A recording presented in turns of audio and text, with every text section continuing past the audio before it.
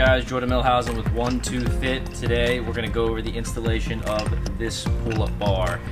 What you're going to need for this project is obviously the pull-up bar, the accessories that come with it, the two caps, two studs, and the screws. And you're going to need a drill. Alright, so there's 3 attachment points for the pull-up bar. The first is the high attachment point. And what you need for the high attachment point is 6 of the screws plus these 2 caps.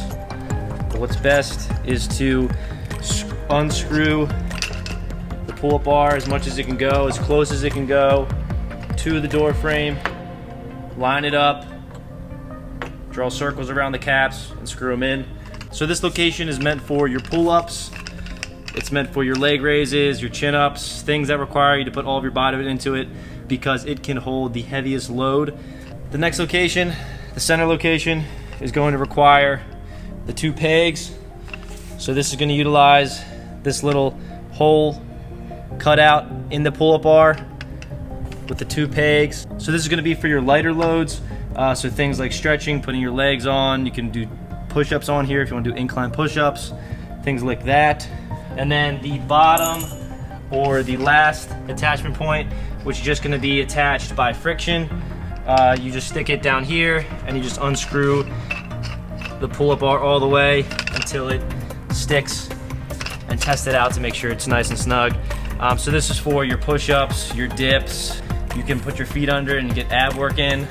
So we're gonna go through this installation right now, and then we're gonna demonstrate a few exercises to show you exactly what it can do. So let's get into it.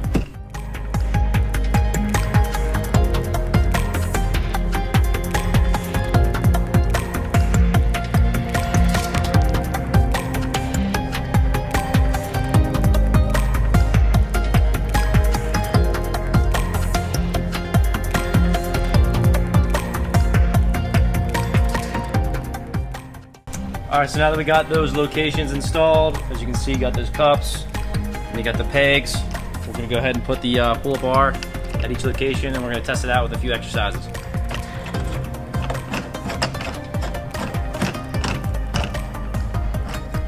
So just keep rotating until that pull-up bar is snugly in place, and then just you want to test it out, make sure it works properly, make sure it's not loose. Then you can try to do some exercises like pull-ups. You can do leg raises, you can do chin-ups. Anything that has suspension can be done with this pull-up bar. You can attach a TRX to it.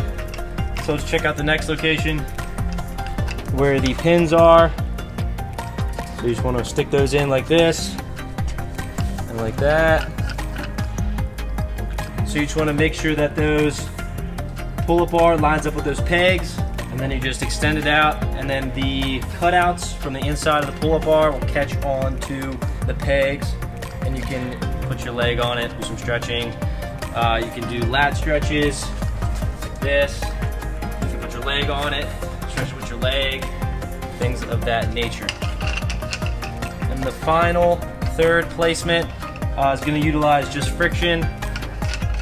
So you just want to extend the pull-up bar until it fits snugly. So you can try it out, test it out, do some push-ups. Just like that. You can do dips, anything along those lines. Just like that. So this is your pull-up bar from Onetwofit. Great product, check it out. Thanks for watching.